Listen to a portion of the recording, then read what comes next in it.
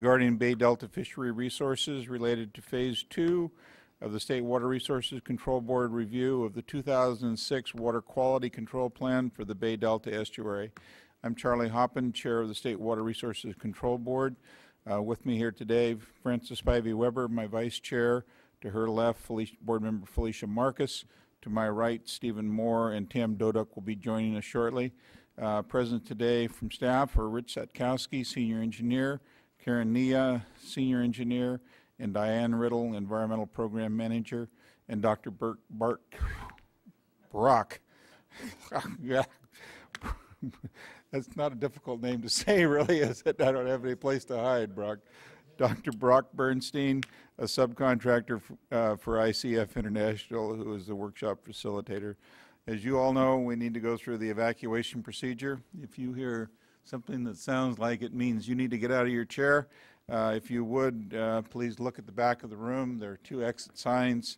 If you would, proceed down the stairs in as orderly fashion as you possibly can, depending on the degree of the fire, and across the street to Chavez Park. I forgot. You're also supposed to take your valuables with you, and do not use the elevator. Oh, my God. Who wrote that? Richard.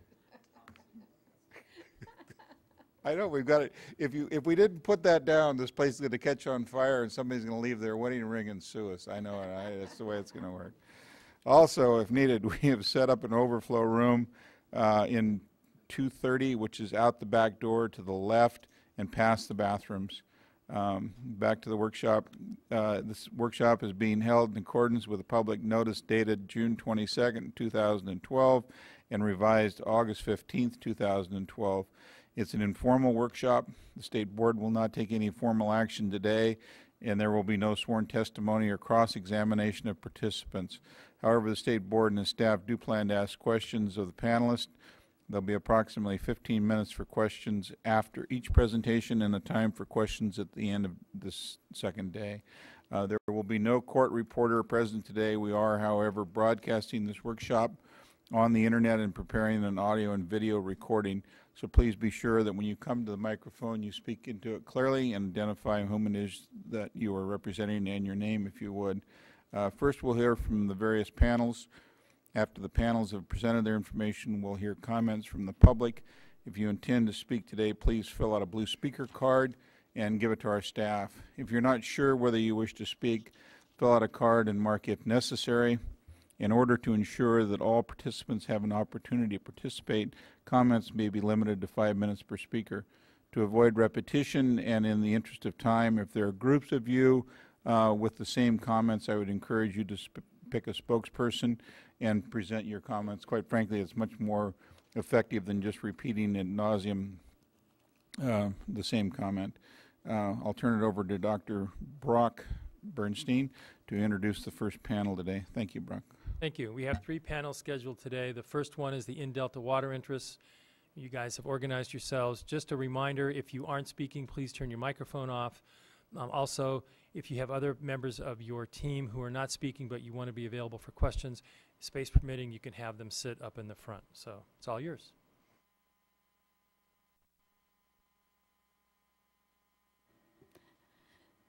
Good morning, Chairman Hoppen, members of the board and staff. Diane, before you get started, yes. There's something that I forgot to do that's very important to me. Sure. If you'd all turn these things off, please. And all of you that are panelists, you have to listen to this. John Herrick, you probably heard this, what, 100 times? Maybe 120? When you speak into these microphones, they aren't very good, so really center up on them or we're not going to be able to hear you. Thank you. Okay, you let me know if I'm so close that I'm blasting your ears, though. So, yeah, so the first panel this morning is the in-Delta water interest panel, and there's 3 of us who have come to be available for you for questions or to give presentations. I'm here on behalf of the Sacramento Regional County Sanitation District, and joining me today are Deanna Serino from the Contra Costa Water District. She'll also have a presentation. And then also joining us is Mike Connor from the Bay Area Clean Water Association, and I believe he's got, maybe 5 minutes or so of comments that he'll give third in line. Oh, I guess he's going to go right after me. Okay, so the title of my presentation this morning is Addressing Uncertainty Regarding the Pelagic Food Web, Perspectives and Suggestions. So one of your charges to workshop participants was to provide suggestions on how to address uncertainty and change and how to implement an adaptive management program. So my goal in this talk is to provide several suggestions for addressing scientific uncertainty related to the pelagic food web. So I'll be addressing fish food more directly instead of fishes. My suggestions fall into 4 general categories which are listed here. 1, tackle key uncertainties regarding the Sacramento River as a source of pelagic food. 2, when managing flows, consider the direct effects of residence time on zooplankton and phytoplankton. 3, incorporate benthic grazing into the BDCP effects analysis. And 3, branch out from cubitainer research, which refers to an additional experimental approach I'd like to recommend for testing hypotheses about the delta food web.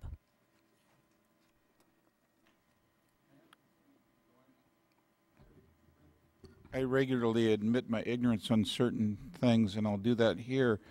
The term benthic grazing is new to me. Would you define that? Oh, I'm so sorry. Yeah, it's Don't the same apologize as to me. I'm the one that should probably understand that, and I don't. But it's synonymous with clam grazing. Just pure and simple. Okay. Benthic grazing is the clams. Yeah. Okay. That makes sense. So my first suggestion concerns a biological pattern that I observe in the Sacramento River that doesn't seem to be getting much attention, but I think influences the extent to which the Sacramento River could serve as a source of pelagic food for downstream communities, or even as a source of food for the organisms that are being transported in the river.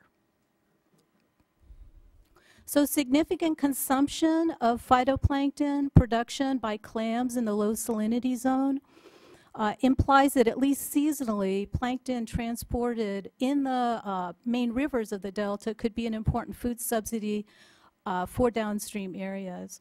So if so, we should find out why phytoplankton biomass declines in the Sacramento River starting above the city of Sacramento.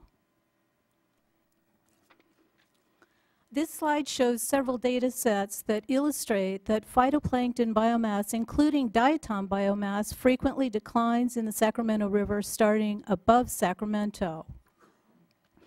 These graphs are longitudinal surveys of phytoplankton biomass that were conducted by Alex Parker and his colleagues during 5 different months. Results from July and November of 2008 are shown on the left, and from March, April, and May 2009 shown on the right. The various bars and lines inside the graph are different measures of phytoplankton biomass, and in this set of graphs, the light green bars indicate chlorophyll in the size category of phytoplankton that most diatoms we're interested in belong in.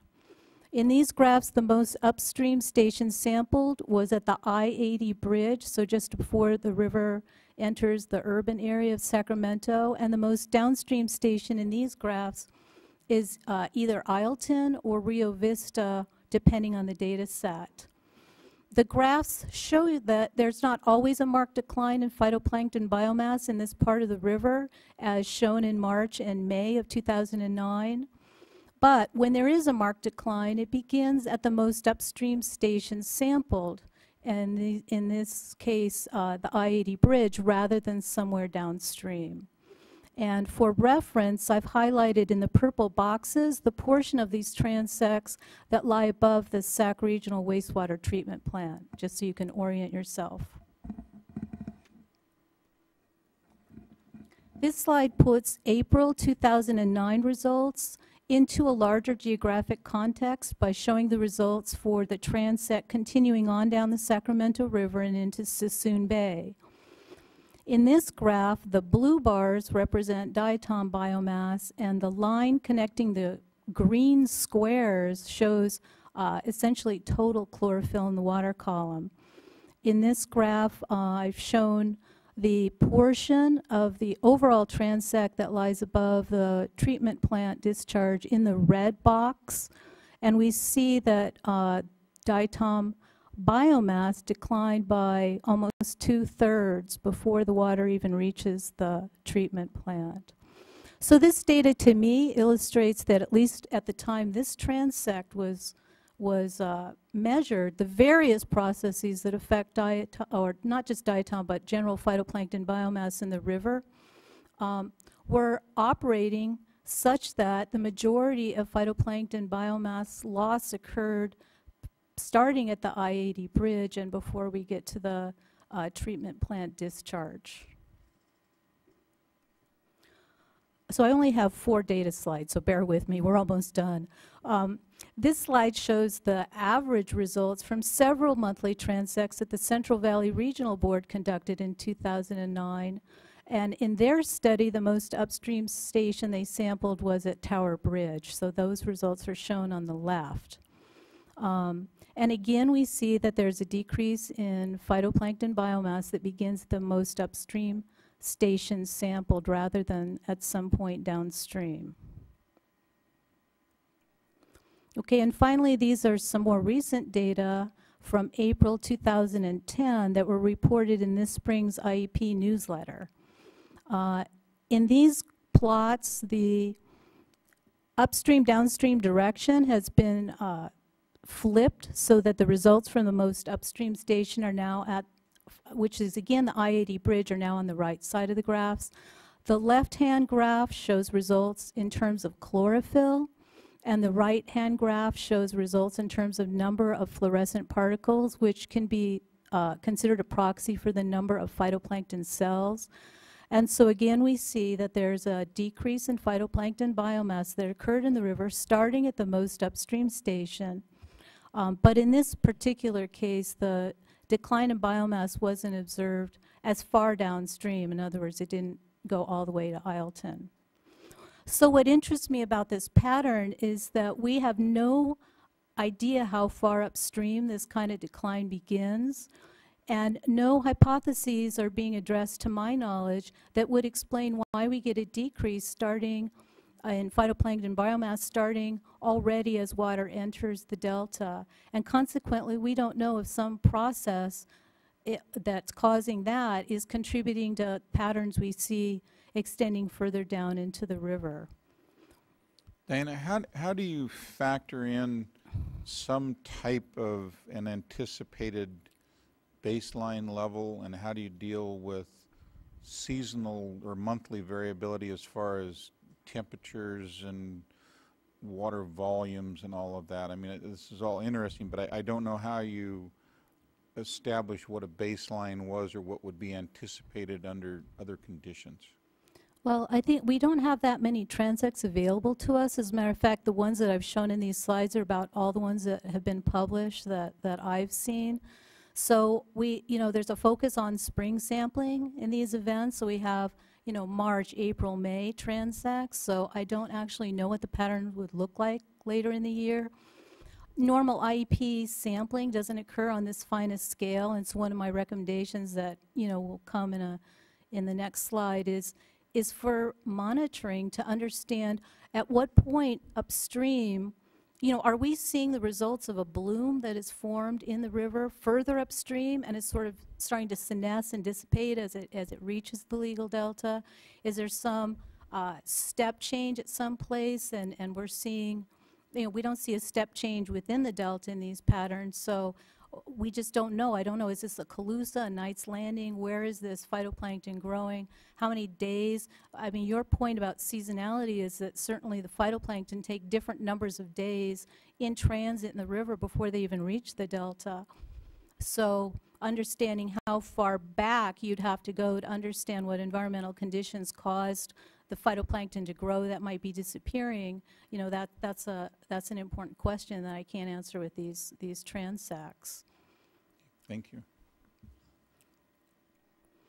So my suggestions regarding this particular uncertainty are pretty simple. Well, not on the slide is that I think we should decide how important is this type of subsidy anyway? Are we that interested in understanding and perhaps facilitating a subsidy of phytoplankton that comes into the delta in the first place?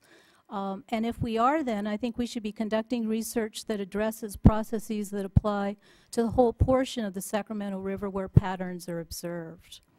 And so part and parcel with that is I think we should conduct frequent, finely spaced monitoring starting well above the legal deltas so that we can understand what the larger pattern is and whether we can, you know, what is producing this subsidy, where does it begin? Is there a long trend that we don't understand, or is something happening, you know, for example, right where the American River comes in? I don't know, we just don't know, but it seems worth asking. Could I ask a question? We yesterday heard about the importance potentially of San Joaquin River's contribution of phytoplankton to the delta. How would you place this, you know, these data in that context? How does this compare to San Joaquin River?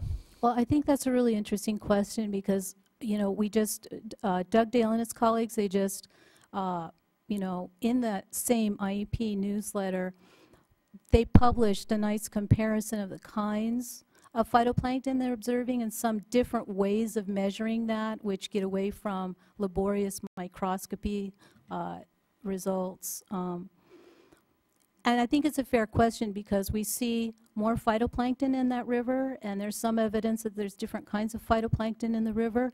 So it's kind of a judgment call. Do we want to sort of write off the Sacramento River in terms of, you know, it was characterized yesterday as a desert? Well, is that what, you know, are we going to settle for it being a desert and sort of shift our emphasis to creating and moving food that's produced further down in the interior delta into areas where we want it, or hope that the fish will utilize the plankton in the San Joaquin River? But the bottom line is delta smelt do move up into the lower Sacramento River for spawning and rearing activity. And so if phytoplankton that are moved down from the border of the delta into the Isleton area, that plankton is available for tidal sloshing up and down into the Cache Slough area.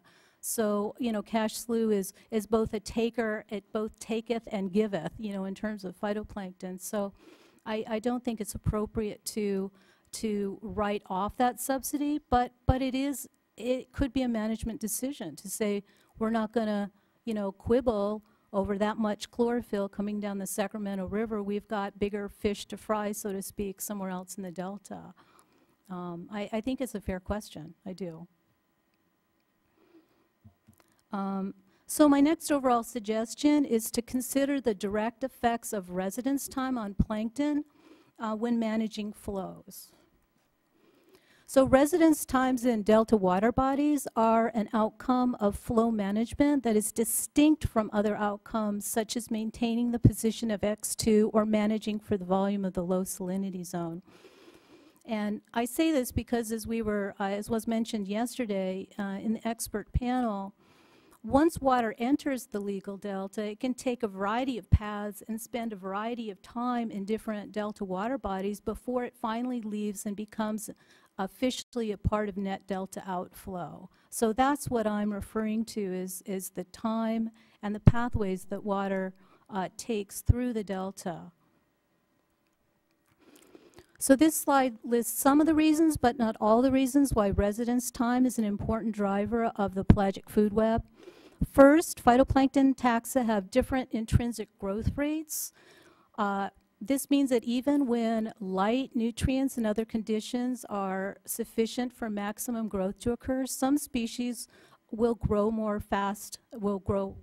quickly than others. So that means the rate at which we move water through a channel or slosh it in and out of a flooded island or an embayment will affect which species appear to persist at a specific location or which ones can form a bloom in a particular locale.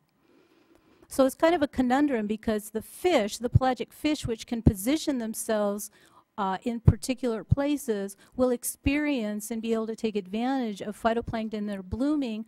Even though the phytoplankton aren't blooming in that place necessarily, they can be, growing in a parcel of water that's moving by. So it's such an interesting process because you have to think about phytoplankton and zooplankton as moving through a system and the fish being in the right place at the right time in order to eat the food that's in that water that's moving slowly by. So it's very easy to start thinking about static locales and what's happening in those, but if the water is moving back and forth or seaward gradually, the blooms are occurring in moving water, which makes it very interesting but also very hard to think about sometimes. So riverine transport time also affects biogeochemical processing. The amount of time it takes a parcel to go from point A to B determines how much nutrient transformations can take place or decomposition or nutrient uptake, for example, and that affects what we get at one place compared to another, what we have to work with for generating the currency of planktonic food. Also, residence time affects the contact time between plankton and stationary filters, such as beds of clams or aquatic weeds. So I've long been kind of interested in the extent to which we slosh water back and forth over clam hotspots, for example, that will increase naturally the amount of loss we have to those clams, whereas it might be advantageous if we understand where those hotspots are to kind of keep the water moving along so we don't lose as much to clam grazing. And aquatic weed beds can also serve as filters, removing particles from suspension, and we know that that's a factor in removing inorganic particles, sediment from water, but it would also have an effect on other suspended particles, which are food for fishes. So the final point on this slide is that zooplankton are plankton also, so their location and population size are also affected by water movements. And zooplankton have very limited abilities to control their location in the estuary.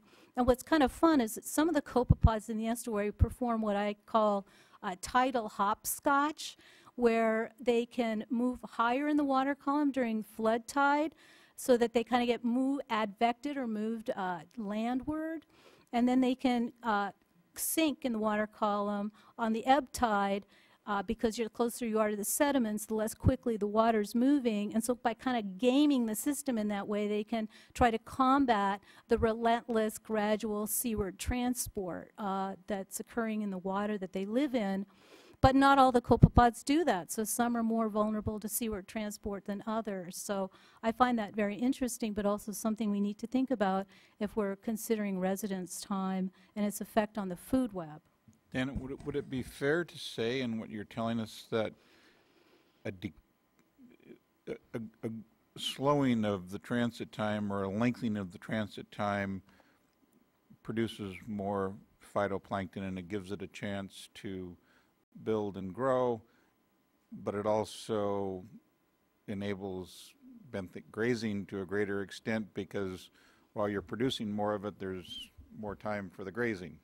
Well, yeah. How do you unravel that? Well, I mean, it's tough, but I think one thing that I would love to see more acknowledgement or understanding of is where are clam hotspots? And I'm not really talking about Sassoon Bay today. I'm kind of tired of thinking and talking about Sassoon Bay. So I'm thinking about the interior delta where there's a lot of patchy distribution of freshwater clams, for example. And these beds of aquatic weeds we're all, worried about.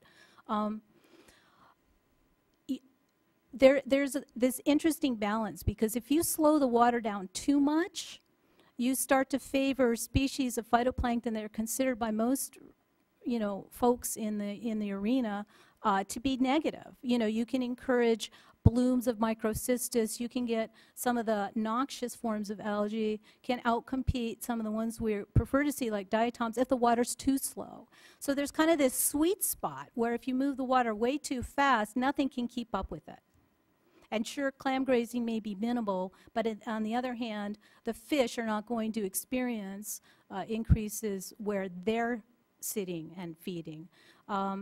And so you get this balancing act, and frankly, if somebody paid me to do it, I could sit down and think really hard about the number of days in different particle transport model runs and compare that to the growth rates of different phytoplankton and try to get an idea how would we game the system if we were trying to engineer it for a particular species. And you know, I know Richard Dugdale's thinking about that too in terms of what's happening in Sassoon Bay. So, but yeah, it's a little tricky. But I think some of the spatial location issues, you know, could help us here. Where are clams? Are there hot spots? Are they a concern in the San Joaquin River? We see more plankton there. Is that happening in spite of clam grazing rates or not? You know, I don't know. So I hope that was probably a terrible answer, but there you go. I was just picturing one of those graphs where all the arrows kind of pointed towards each other. That's why I was. Yeah, yeah, I hear you. What you're saying. Thank you. I hear you on that. So this diagram is another something I think about with related to residence time, is that as we embark on habitat restoration, it's going to affect residence time in a lot of interesting ways. This picture shows a hypothetical channel before and after it becomes connected to new flooded habitat. And in the upper diagram, as river water is sort of sloshing back and forth because of the tides, it will have a parcel of water will have a residence time that's equivalent to the length of time it takes it to travel down that pathway shown by the dark arrow. But then after we attach it to a new flooded habitat, some of the tidal prism that's locally available will now be absorbed by the new habitat. And as a consequence, you'll get a reduced tidal range in the channel above it and likely shorter transit time. So as we think about optimizing residence time, if we end up doing that, we also need to realize that as we increase our tidal wetlands and so forth, it's going to have subsequent effects on residence time. So we need to plan ahead if we think residence time is important. I got just a question. You know, as we contemplate restoration of floodplain and tidal wetland and that connectivity, what we're trying to do in the productivity scheme is add productivity and compete with phytoplankton as a productivity driver of the system. That's my understanding. Could we reach a point, a threshold, where wetland productivity and the food story there starts to eclipse the importance of the phytoplankton food web? Well, I think a lot of the productivity we expect to obtain in the tidal habitat is actually from the water column. So some of the ideas in these shallow habitats, we get high rates of primary production by phytoplankton, which can then grow zooplankton. And also phytoplankton can fuel some of the little critters that hang out in the reed beds and the other emergent vegetation there. So I know there is thought that there's other forms of carbon cycling that are going to occur in these wetlands, you know, detritus-based productivity. But I think, and I'd be happy to be corrected by anyone here today, but I really think a lot of the bang for our buck that we're expecting, even in these tidal wetlands, is based on phytoplankton growth in those wetlands. So you're right, maybe the hope is that some of this river channel stuff will subside in importance because these wetlands will be so great. But I also think that part of the reason we're even talking about a dual conveyance is because we've already made the decision that we want a bunch of that stuff growing in the San Joaquin River to make it further down the estuary. I mean, I think that's part of the assumption there. I know entrainment is under discussion, but there's also a thought that the San Joaquin River might be a better, you know, engine for plankton. So you know, to wrap up this part of my talk, and my suggestion is that, you know, I think it would be interesting to consider whether residence times associated with particular flow criteria are conducive to growing the desired types of plankton in the right places and transporting them to the right places. And I think that the various infrastructure associated with water projects could really be utilized here to deliver a range of residence times without compromising other metrics that the fisheries experts and the balancing of beneficial uses and all that might deem are appropriate for the delta. And we could possibly even employ adaptive management, where if we're not getting the results we think we ought to be getting by use of these other larger gross metrics, then maybe we can see, well, maybe we need to tweak residence time, and will that help? Will that grow us some more for food for the fishes without compromising the other standards that have been imposed? So it's an interesting question, because sometimes I think water would be benefited from moving at different speeds and in different places in the delta, but that may not be exactly the right thing for salmon smolts, for example. But you know, that's part of the complexity. But there is an uncertainty associated with these gross metrics that we're thinking about using as standards, and some of that uncertainty might be resolved by addressing residence times to improve the certainty that they'll have a good effect and not a blasé effect or a bad effect. Oops. Oh, how do you go back? Oh, well, it doesn't matter. All I missed was the, how do I get, oh, there it goes. There we go. So my third overall suggestion is to incorporate benthic grazing into the BDC effects analysis. So the issue, as I see it, is that the habitat restoration component of the BDCP assumes in part that new habitat will be a net producer of food to fuel the pelagic food web. However, the BDCP effects analysis assigned habitat productivity value to future wetlands using a formula that did not account for clam grazing. So I'll avoid benthic grazing, but clam grazing. I didn't ask you that sarcastically. I just... No. It's just I'm so used to saying benthic grazing, I'm going to have to catch myself now. It's one of my... it's in my vocabulary now. Good. It's there. So BDCP assigned these unitless prod acre scores to the restoration opportunity areas in the effects analysis based on predicted habitat depth in the ROAs, and a formula from Lopez et al. 2006, which converts habitat depth to primary production. This was a study of what drives production in shallow habitats, especially like flooded islands like Mildred Island and Frank's Tract.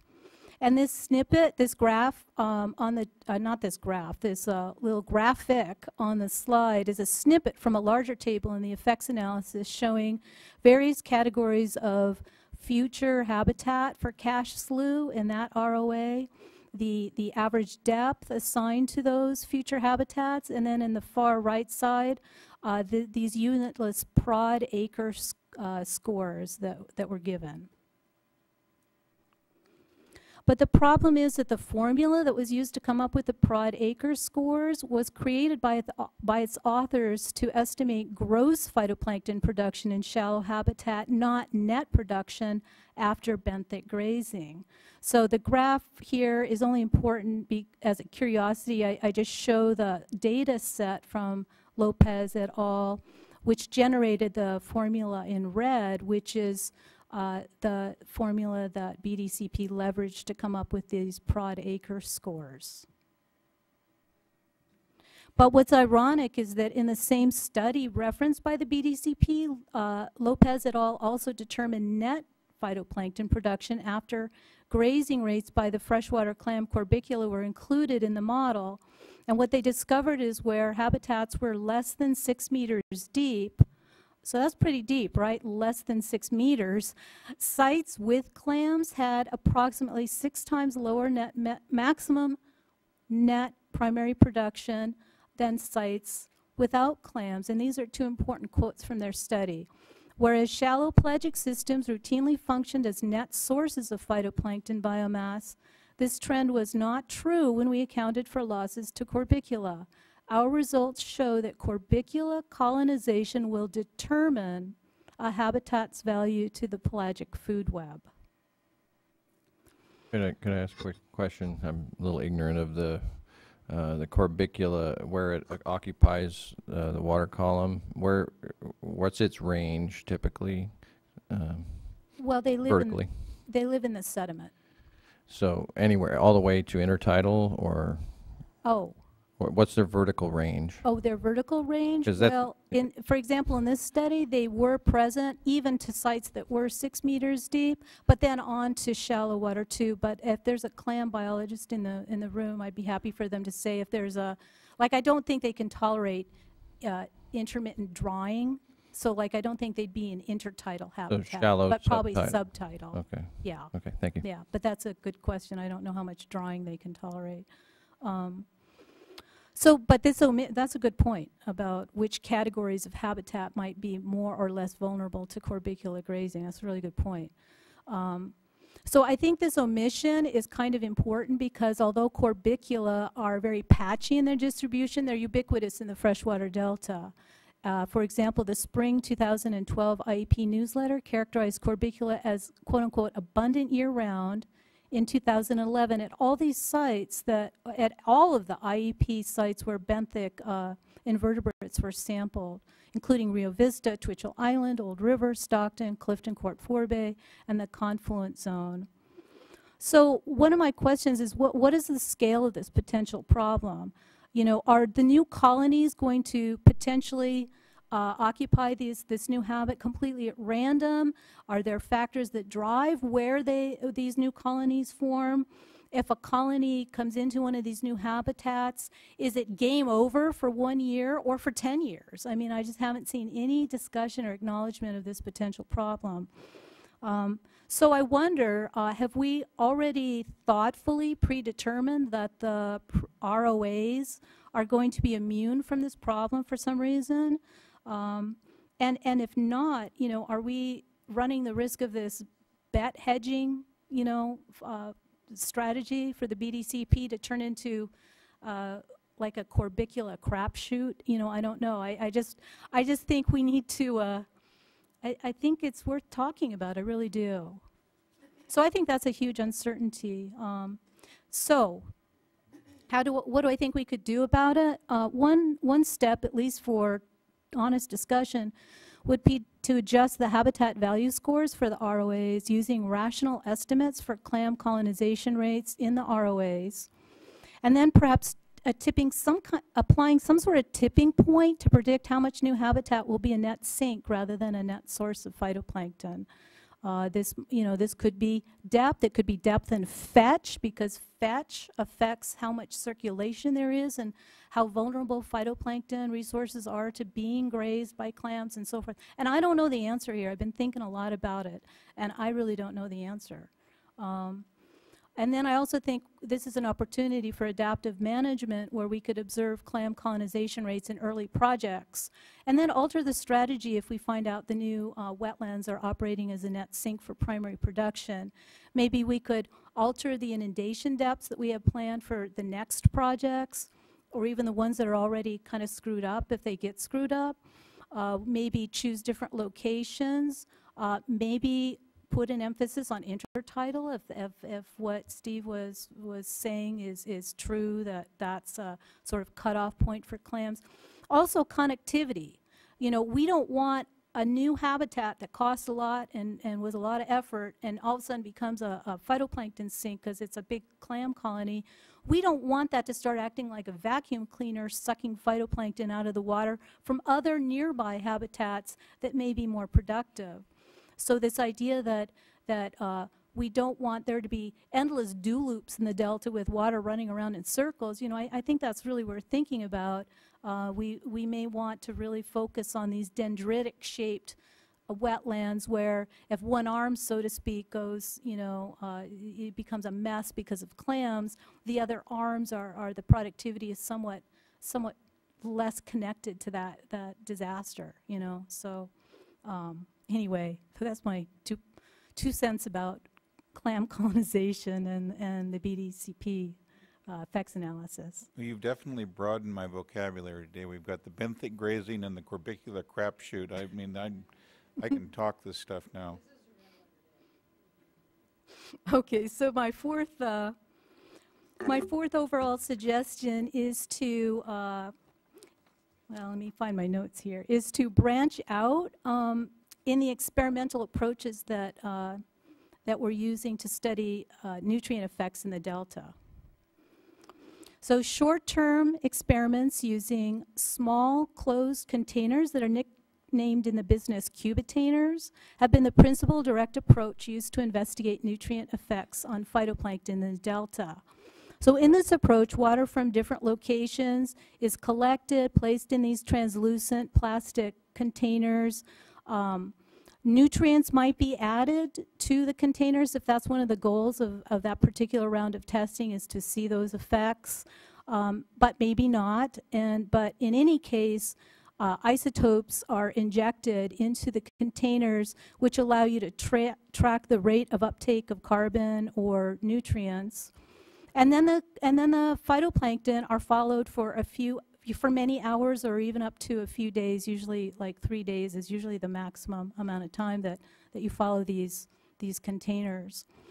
Well, this approach has so far yielded at least 5 publications in which cubitainer experiment results are used to support conclusions about the role of nutrients in the delta food web, and those are listed here, and I wouldn't be a bit surprised if by the end of this proceeding we've already got another couple out. But the problem is, despite repeated rounds of these experiments in various parts of the estuary and in the river, the Sacramento River, there's no current agreement that the rate measurements that we obtain from these experiments explain broader patterns of primary or secondary production in the estuary, or that they're controlling who the players are in the food web. Okay, so this is an opinion here. It's my opinion that short-term, small, closed container experiments won't lead to consensus regarding whether the San Francisco estuary food web is driven by nutrient concentrations or ratios. And so this diagram will hopefully explain why I have that opinion. This is a simplified diagram of the food web leading to pelagic fishes. And it has nutrients on the bottom along with organic carbon that would come from detritus. The green arrows simulate or symbolize, I should say, the production and consumption of phytoplankton. The red arrows show how bacteria is consumed by these real small critters, these protozoans that are referred to as microzooplankton, which are an important food for several of the copepods in the estuary, and unfortunately also for clams. The pink arrows show how copepod biomass is divvied up between clams, pelagic fish, and invasive jellies, which have more recently invaded the estuary.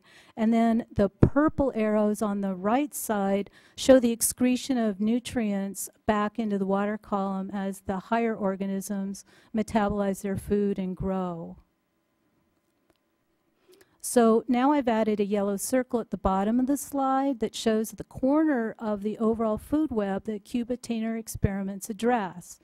So one of the shortcomings of this approach for extrapolating to the whole food web is that we cannot directly demonstrate the food value of the mixtures of phytoplankton that end up growing in these containers to the organisms that eat them in the estuary, because those organisms aren't in those containers and using that food. And I think this is especially important because the copepods, including the calanoid copepods that are so important to delta smelt, are shown in direct feeding experiments using natural suspensions of water from the estuary to not only utilize but often prefer these motile tiny organisms, these flagellated organisms called microzooplankton that are in the water. So yes, they consume phytoplankton, but they don't rely on it necessarily, and they even prefer not to eat phytoplankton as demonstrated by some experiments. So So I think that's kind of an issue.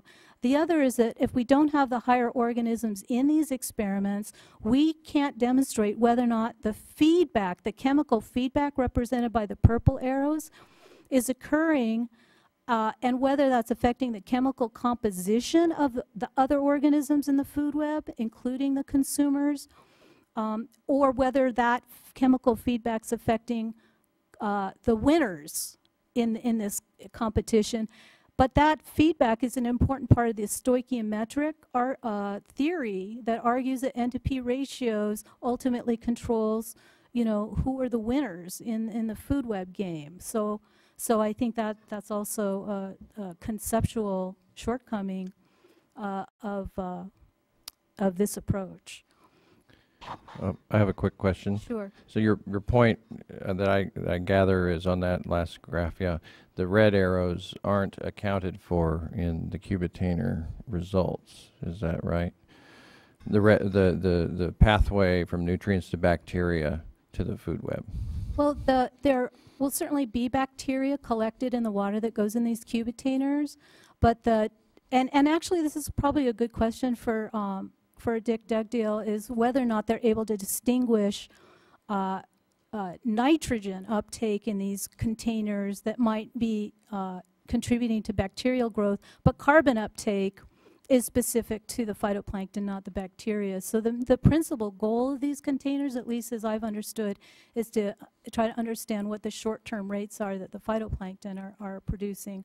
Yep. Do you have a sense of the relative magnitude of the significance of the nutrients to phytoplankton versus nutrients to bacteria?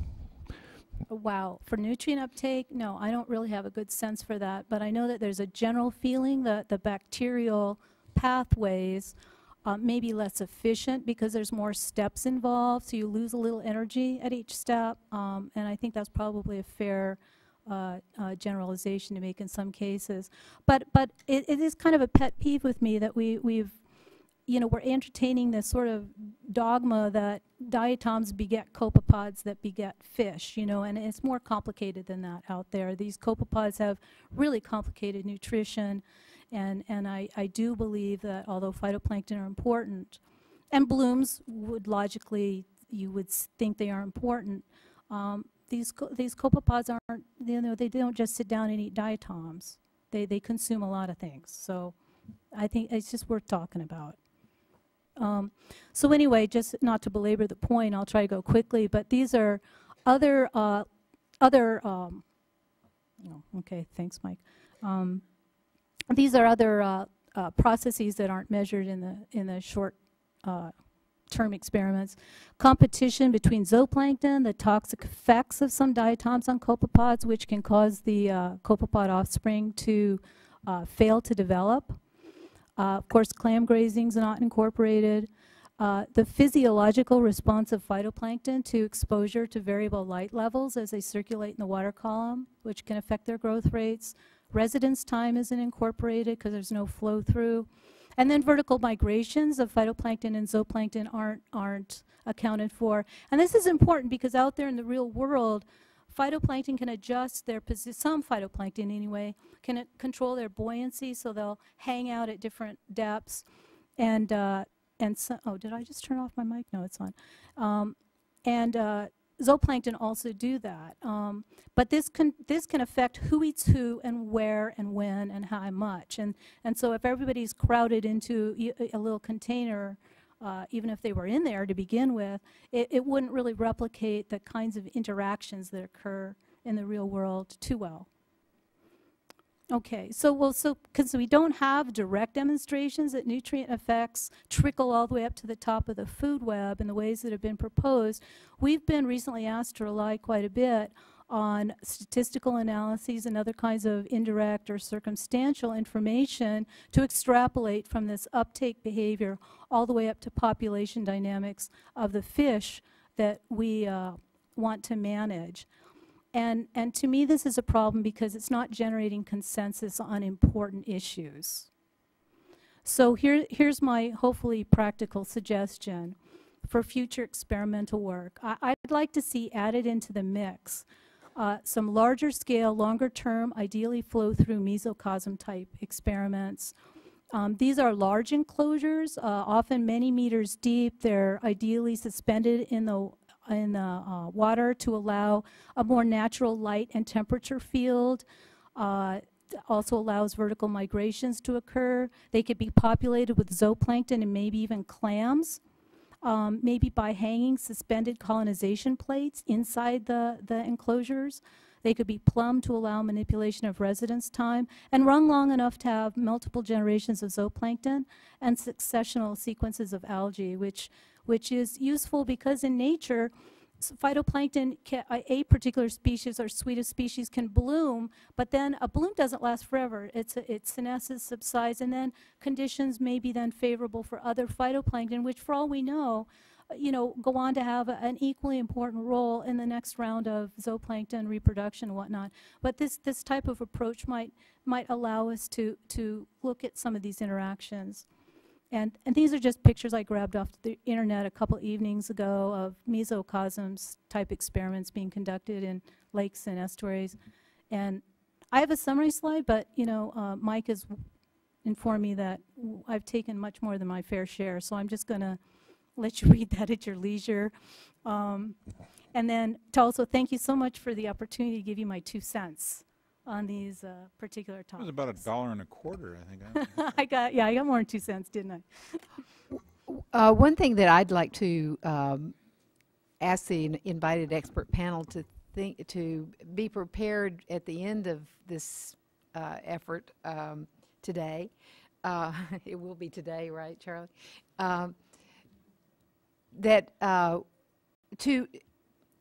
You gave us 3 different parts to research that's going on and or research opportunities, things that would reduce uncertainty, some cutting edge new things. I see Peter in the back, and some of the stuff that has gone on. Are you in listening to what's been going on today? Are there some new things that are coming out that you think are worth changing on your lists that you've given us already, or is there something that you want to highlight, particularly because of some of the information that you've heard today?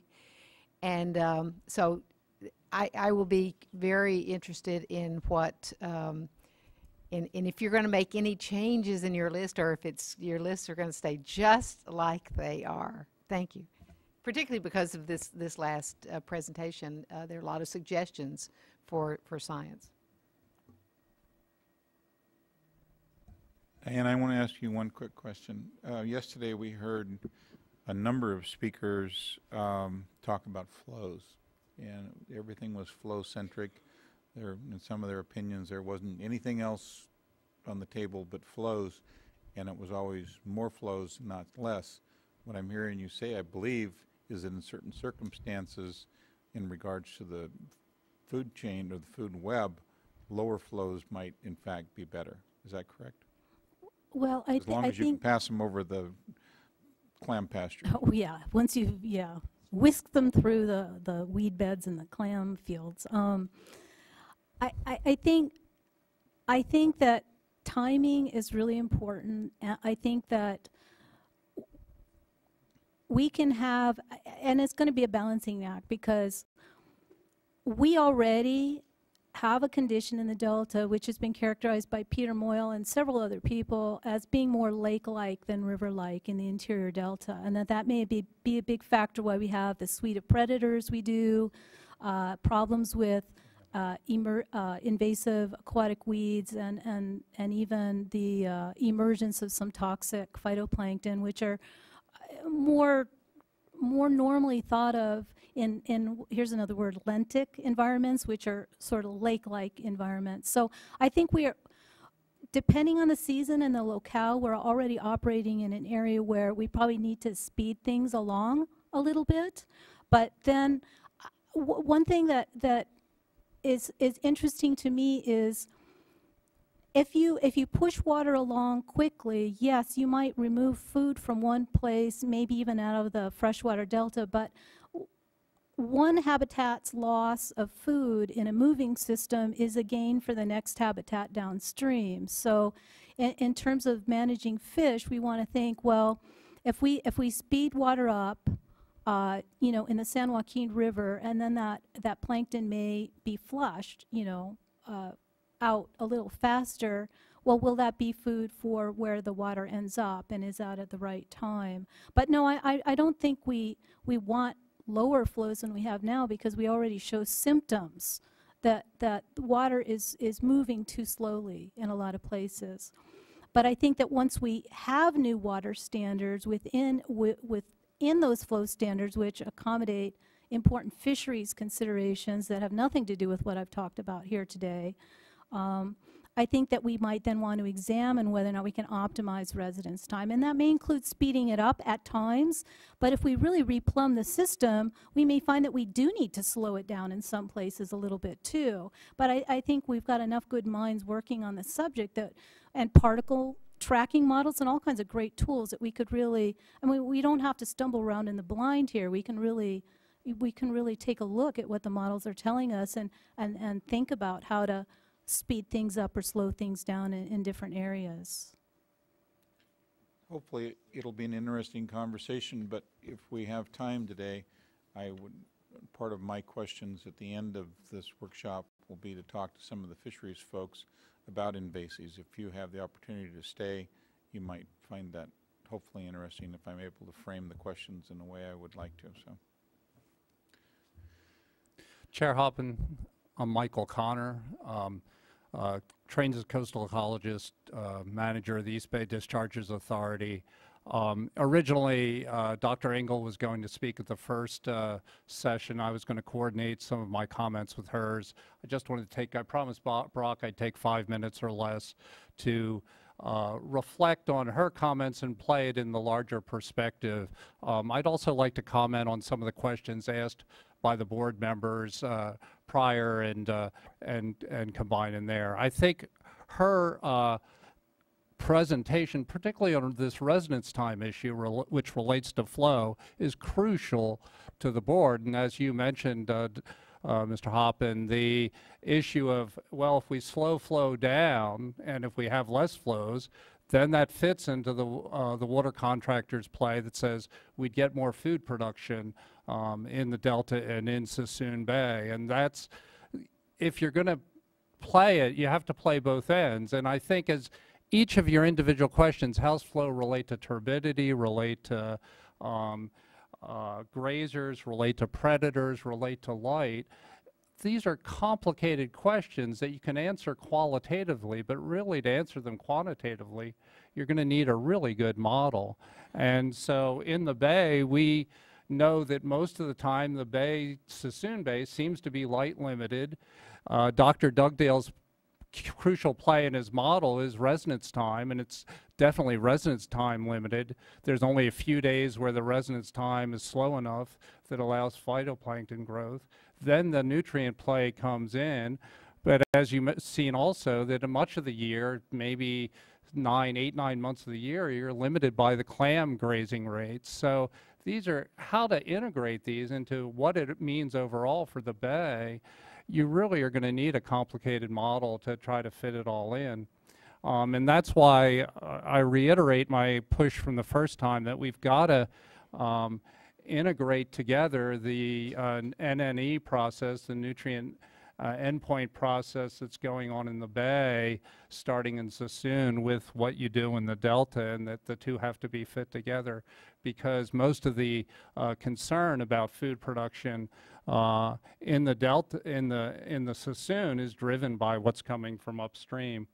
As someone who's run a $10 million model in Massachusetts Bay to look at food chain effects, it's going to be a big challenge to make it work, and you're probably talking $50 to $100 million, and it may reduce your uncertainty from 50% uncertainty to 40% uncertainty. So the question is, are there some other alternatives? And John Largier also mentioned the idea of flow management experiments, and also John Kane had a great idea yesterday of using the YOLO bypass as a test of a way to test a outcome, which it's easy to turn on and off. And Dr. Engel in her presentation said, well, you know, we could adjust flow to the bay and look at different residence times and see how that works. And I strongly encourage that. I think those ideas would be a manageable way in a shorter period of time for you to get some results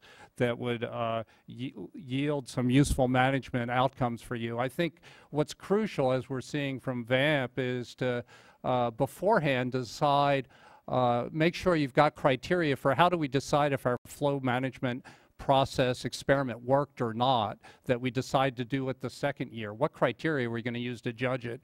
And you need those criteria first rather than afterwards. And then how do we decide if we go the second year or the third year? And so I'd really encourage the board to do that. So and finally, I think your emphasis on utilizing the Independent Science Board is really a smart way to go. I'd be tempted to be more focused in your questions to the Independent Science Board so that they can focus on very specific alternatives that you have and what are the pros and cons and where the science is taking you on some of those issues. I find a lot of their comments so overarching that it's sort of hard to know what to do with, and so I think if you focused them, that would be helpful. That's my 5 minutes.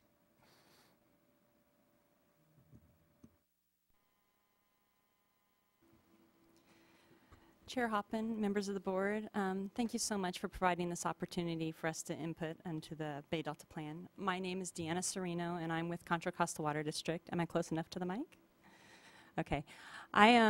This is all very interesting topic, and I actually have quite a bit of comments I'd like to make on the issues, but I want to change gears here right now and shift to talk a little bit about Old and Middle River flow objectives, possibly revisit this a little bit later. Again, I'm with Contra Costa Water District. Just briefly, we're an in-delta diverter serving about 500,000 people in the Bay Area. Our beneficial use is primarily M&I, although we do also have ag, recreation, and fish and wildlife beneficial uses as well. We do have our own water rights. We have a water right license and a few permits, but in addition, we are a CVP contractor. Makes us kind of unique. As a CVP contractor, though, we do not divert from the export facilities in the South Delta down here, which are the yellow dots on the map. We have 4 of our own intakes, which are shown as the green diamonds, and we don't divert at all times from those intakes. We kind of shift around and divert based on water quality and fish needs as well. So that's just a little bit about us to give you an idea of where we're coming from.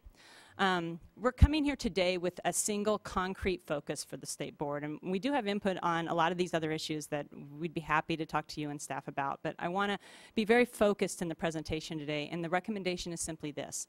If the State Board chooses to implement Old and Middle River flow objectives, we recommend that you rely on a flow index for implementation rather than the USGS OMR. So I'm not suggesting that you develop Old and Middle River flow standards, and I'm not telling you what that numerical criteria should be should you do it. Simply saying that if you go down that path and you find that it's justified for the Bay Delta, that we recommend that you do it based on a flow index. So why?